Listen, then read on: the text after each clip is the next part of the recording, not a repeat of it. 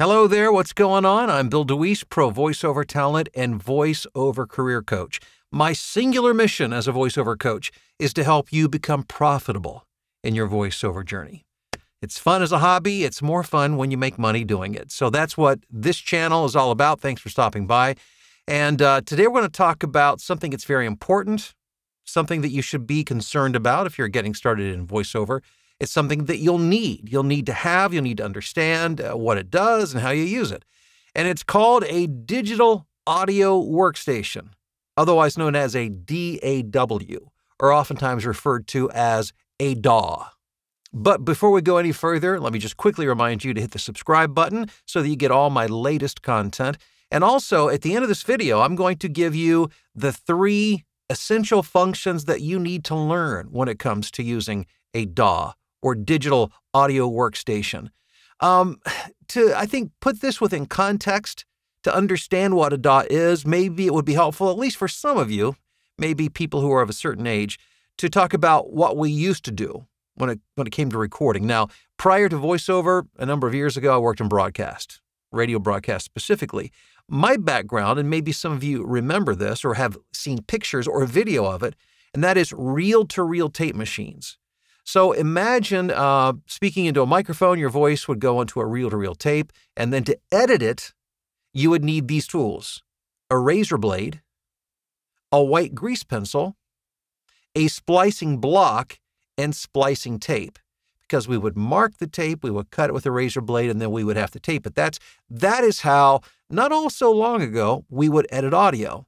A DAW is the modern-day equivalent, but a digital and much easier way to record and to edit. So I guess I dated myself there, but for those of you who think in terms of analog, I just want you to get a sense of what we're talking about here. A DAW gives you a digital platform that makes it easy and fast to record and edit. Now, I say easy. Obviously, when you're first looking at a DAW or the interface and you've never used one before, it's going to look a bit overwhelming. But rest assured, once you spend a little time, regardless of what platform and what program that you'll use, and we'll talk more about the different programs out there, you will get comfortable and you will learn how to use one. So let's talk about what's out there on the market. What is it you should be looking for? So one of the big hurdles to overcome at first regarding DAWs is, which one are you going to use? And does it really matter? You know, years ago, people would say, well, unless you're using ProTools, you're not a professional voiceover talent. And of course, that's a lot of baloney. ProTools it's a great program, and especially if you're recording music. I would say for voiceover, it is overkill. Now, if you have ProTools, you use ProTools already, you know how to use ProTools, then by all means, use ProTools. But if you have not used ProTools before, I would highly recommend that you stay away from it for a couple of reasons. One is it's pretty darn expensive, and the other is there's a lot of functionality, which is great if you're a music producer, but not so much if you're just recording voiceover, because most of our work is single track audio, mono audio.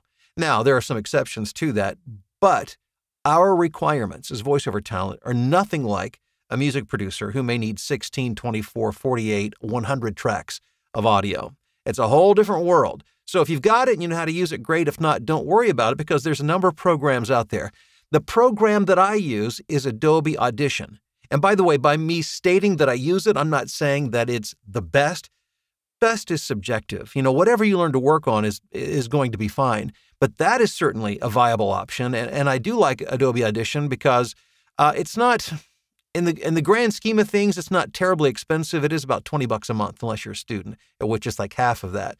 I would prefer they had a buyout price, but they don't. So you essentially lease it for $20 a month, but it's built with the functionality that you need for voiceover.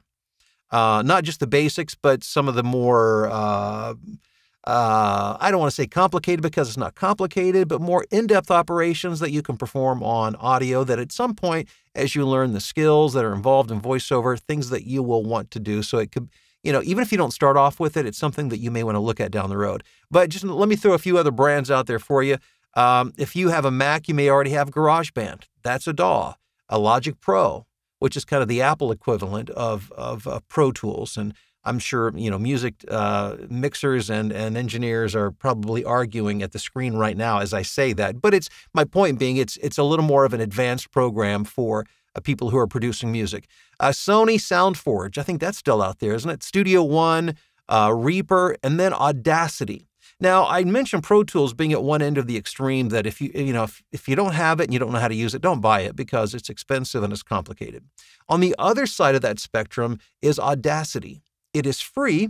It's multi-platform. So regardless of whether you're using Windows or whether you're using a Mac or even a Linux system, there's versions for all three of those platforms. And the good news is this. It doesn't matter which platform or software you use in regards to sound quality, because the sound or the audio quality that you get on Pro Tools will be the same that you can get on Adobe Audition or Audacity or on Reaper or on any of the digital audio workstations out there. It's a matter of functionality. That's really what you're paying for. You are paying for functionality. So which one should you use? Well, it depends, again, on is there something you already know how to use? If so, that's probably a good place to start. It also depends on budget. If you have a low budget or as in no budget, Audacity would be a great place to begin. But a great thing about most of these programs is that you can get demo versions, that you can check it out and test it and just see how it works for you. And here's something to keep in mind. When it comes to digital audio workstations, it's a lot like using Microsoft Word in that most people only use 5 to 10% of the functionality. You will probably never need to understand and learn every bit of functionality of a digital audio workstation. I worked in broadcast for a number of years. I've been full-time voiceover for the past 15 years.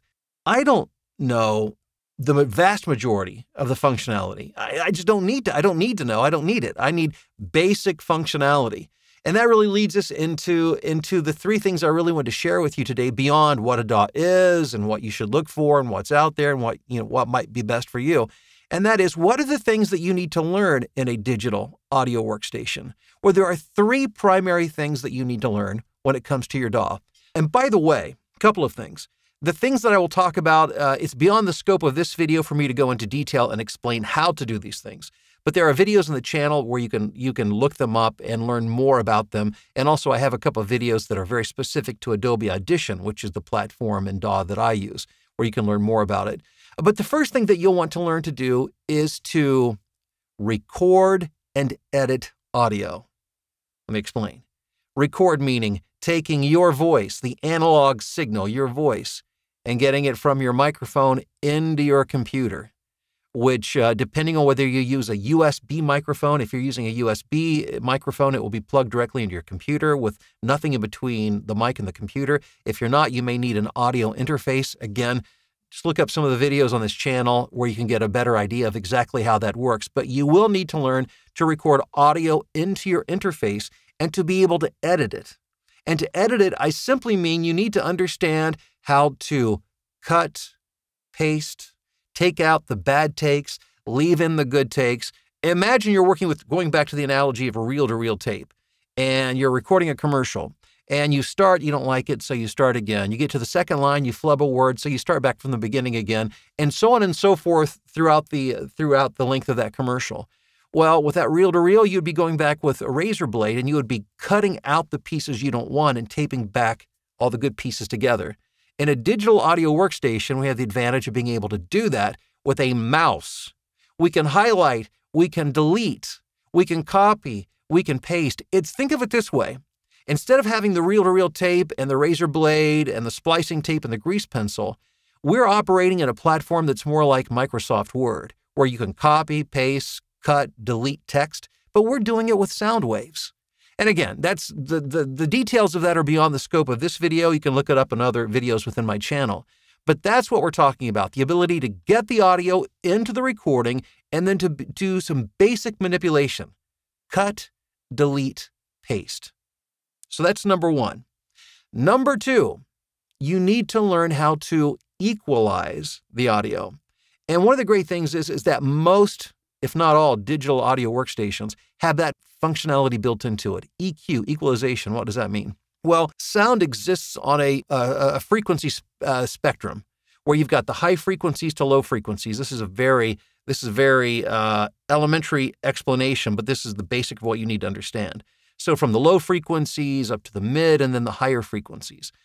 Depending on your voice, the microphone and the equipment you use, you'll need the ability to equalize your voice for proper usage in voiceover. Again, beyond the scope of this video to explain how that's done, but there are videos on this channel that will help you with that. So the ability to EQ or equalize your audio. And then finally, and this is what I believe to be, again, I'm talking about the three. There's more than three functions that you can learn, but these are the three that I think are absolutely necessary. Recording and editing, number one. Number two, EQing or equalizing. Number three, adding compression. Well, what does compression do?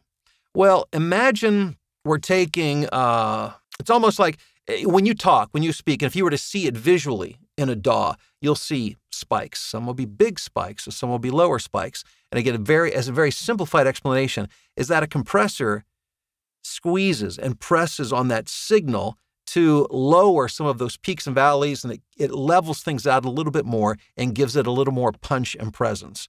I always advise my students to be very conservative with their use of compression. If you're a broadcaster, especially a radio broadcaster, your temptation will be to over-compress because it makes it sound bigger and punchier. Most clients don't want over-compressed audio. Again, the explanation of that beyond the scope of this video, but that is something that you'll need to learn and understand. And again, I've created other videos to help you with that. So by being able to record and then edit it, EQ it to make it sound proper for voiceover, and then to be able to compress it to more evenly match the sound waves across the length of the recording, will allow you to create professional sounding audio. And those are the three functions that you need to focus on.